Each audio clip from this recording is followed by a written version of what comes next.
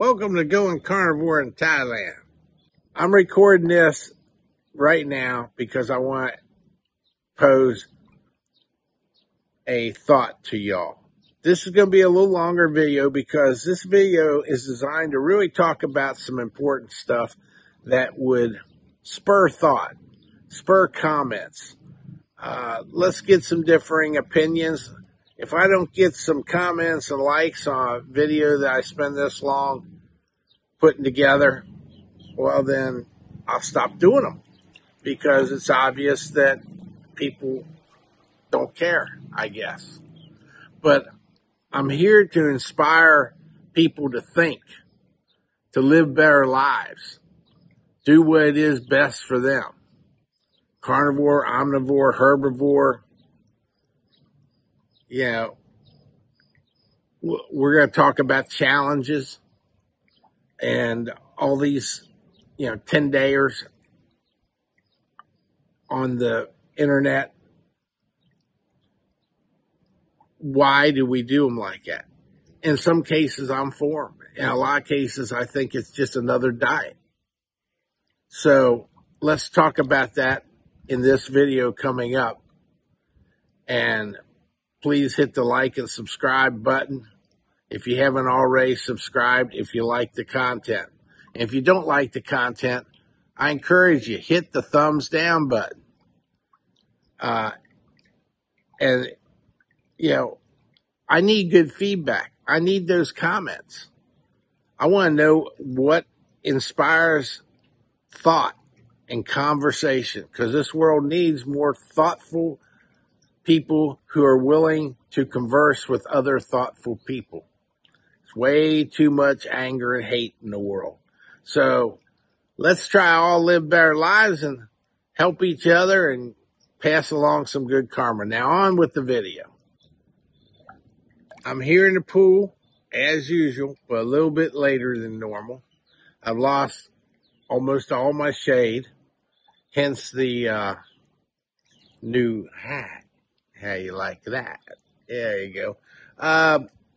I was wrong about Noi's insulin results coming back.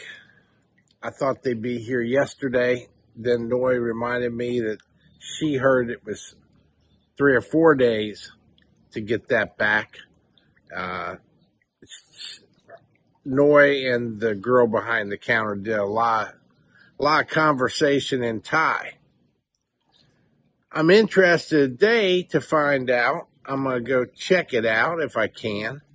Supposedly, ChatGPT new version does voice recognition and does automatic voice translation on the fly using its AI, its artificial intelligence.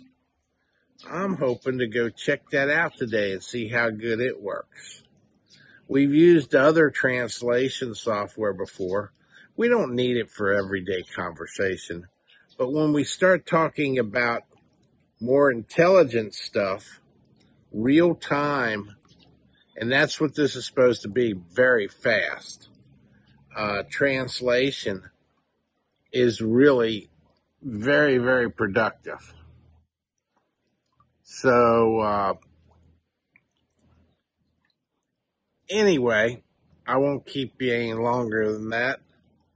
Noi just went, and I know I'm going to get some flack on this, but I don't eat 100% lion. All these ribeyes I've got.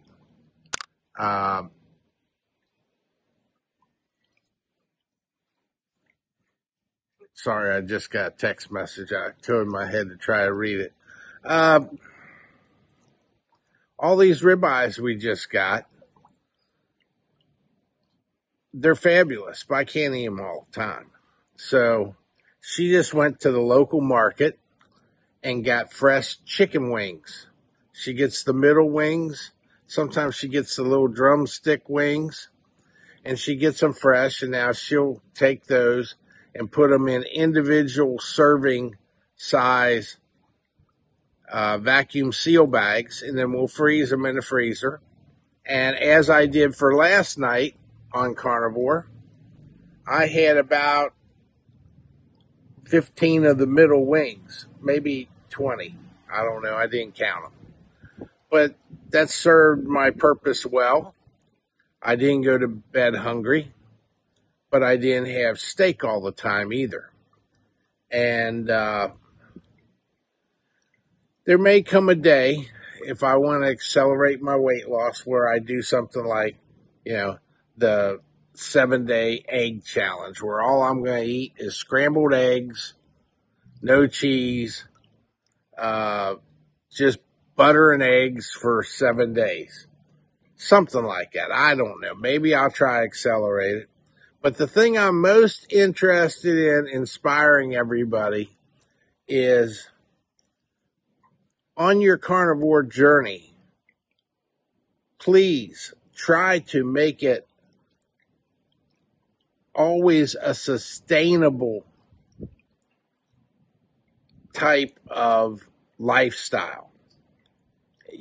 All these so-called challenges. Well, that's another word for diet. And being on a diet never worked for me. Oh yeah, I lost some weight. My popcorn and champagne diet was my favorite. I had a lot of fun on the popcorn and champagne diet, but it never was a long-lasting thing. So I question some of these channels that say, I did the 10-day where I only ate ruminated meats, only had ribeyes for 10 days, nothing else, ribeyes, salt, and water. Or I only did the beef, bacon, eggs, and butter for 10 days, and God, I got great results. Well, isn't that like dieting? Isn't that like changing your diet for 10 days? Which, to me, over my too many years of experience, just never fucking works. Yeah, it'll get you some quick term results. Maybe it'll get the scale to, jump down there a little bit and you can feel better about yourself. But, I'll take slow and steady wins the race. I don't know. What's your thoughts about all this? Yeah, I watch all the videos and it's this challenge and that's challenge. And I'm going to do this for the next 10 days. I'm going to do this for the next 30 days. How about you just change your fucking life? Period. How about we just do that? Change it to something that you can live with and you can learn to enjoy. Let's face it, change ain't easy. It's inevitable, but it's not easy. I heard something interesting the other day. My favorite saying in life was always, experience is what you get when you don't get what you want. I heard something the other day. Let me see if I can remember it, because I thought it was really good. Experience is a lousy teacher.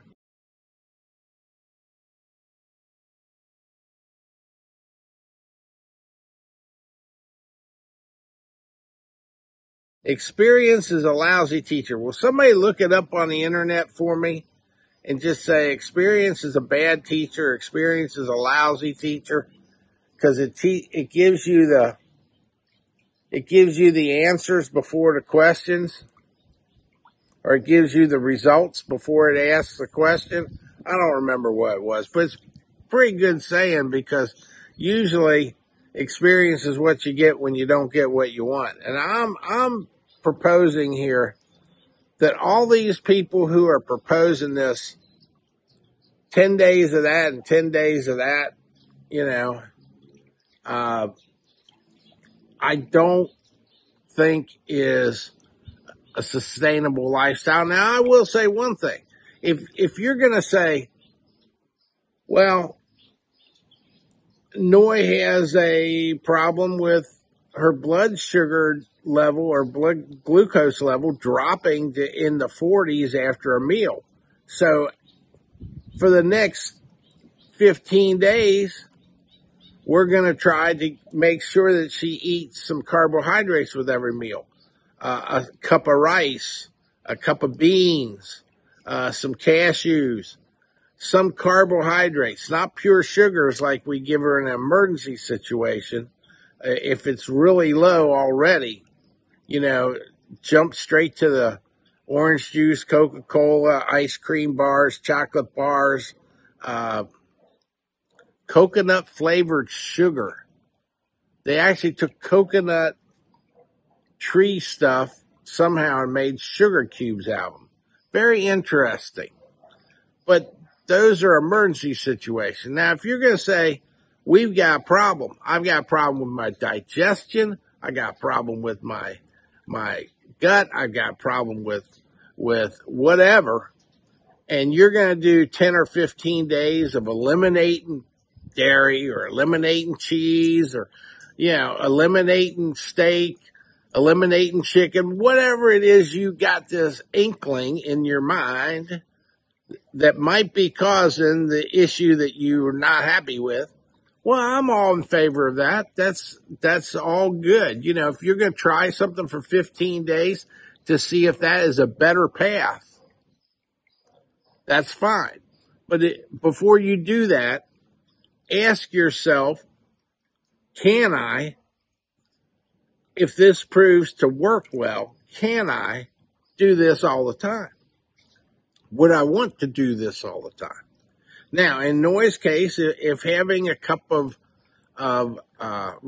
riceberry, which is the purple rice, if she has a cup of that with a steak, or if she has some black beans, cup of black beans with a steak, if that keeps her from feeling like crap and her blood sugar dropping low to where she has no energy whatsoever, then, hey, I'm all for it. Okay, because if being on carnivore made me feel like shit, if being on carnivore put me in the hospital, if being on carnivore lifestyle made me, get dizzy and feel like I have no energy and I just want to die because my blood sugar was down in the 40s every time I ate a steak, well, I'd want to change something. So, I've said many times on this channel that I firmly believe that there are people who do fantastic as a carnivore, period. And there are people who do fantastic as an herbivore, the vegetarians. There's people who, have no health problems, are in good shape, they're not overweight, and all they eat is vegetarian, period. I look at a couple friends and they look like they're doing great like that. And then there's the omnivores that, benefit from a carnivore diet, but they need a little bit of fruits and vegetables to go along with the carnivore, at least until their body becomes accustomed to so little carbohydrates, so few carbohydrates. So anyway, this is a little longer video, but this is Going Carnivore in Thailand. We're talking about important stuff here. This is the type of video that if I don't get a lot of comments and a lot of likes or dislikes, I'm going to stop making these long videos and stop making thought-provoking videos, because that's the whole purpose of this, is to provoke a conversation. And I answer your comments.